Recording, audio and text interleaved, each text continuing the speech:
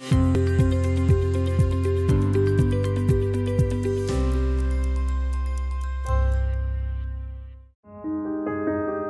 I'm Vidita Vaidya. I'm a neuroscientist professor at the Tata Institute of Fundamental Research.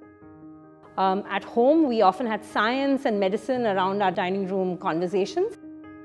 I would say it was about when I was 13 years old that I got interested in the brain, and eventually over time that coalesced into an interest in neuroscience, and I found myself doing a PhD in neuroscience.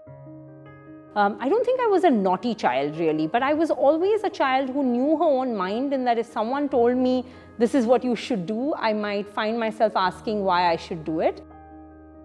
We very actively pursue in the lab is to ask how drugs that treat some psychiatric disorders like depression and anxiety, how do they work?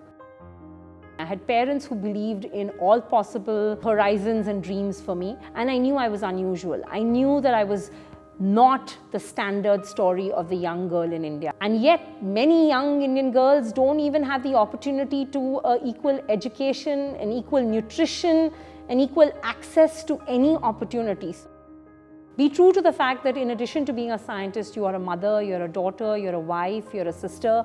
You have many other roles you play, and you need to fulfill those. We've created an environment which is catering to the men, and we're expecting women to bend everything that they do to fit into a system that is actually meant and catering for men. The guilt is an impossible one, you just live with it.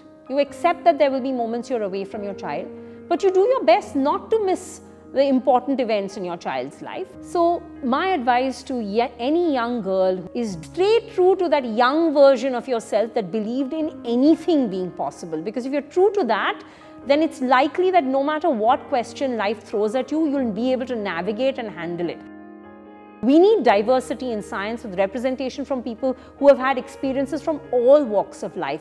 So I would say that there's no question science needs women, science needs diversity.